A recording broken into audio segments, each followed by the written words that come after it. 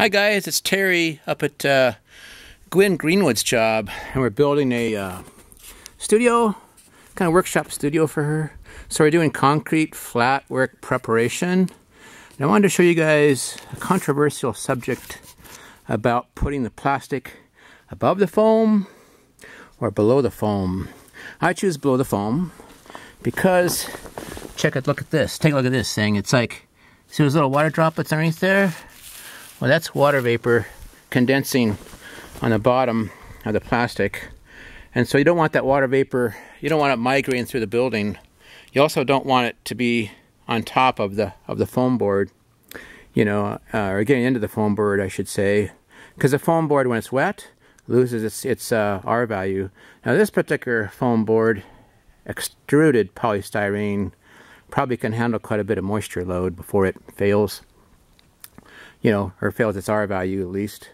But it's just better to keep the water vapor out of the building. So Idaho code says you have to put the plastic under the substrate.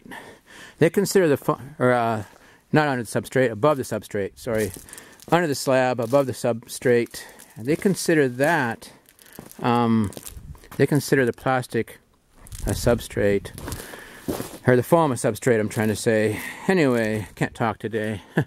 A lot of work putting down rebars, but yeah, it pisses me off that these officials, you know, make me in Idaho, at least, or in Montana, thank God, put plastic on top of the foam board. Well, you can imagine, you know, all the penetrations and shit we have to deal with, plumbing and the like, piers. We have to put more plastic on those. But anyway, the Germans make a special tool for installing radiant floor heat tubes, PEX tubes, that staples the tubing to the top of the foam, right? Well, you can't staple to the plastic because you defeat the purpose of it. So the Idaho people, code officials, just haven't thought it through. And it's too bad because it makes me embarrassed sometimes to be an American in the building industry, because we do really stupid things and legally we can't change it. But luckily, this is the Bitterroot, and they don't really inspect stuff like this. So anyway, 3 bars, 2 foot on center, 2 foot grid. I'm still going to put more in here. You know, you alternate them, right, for strength.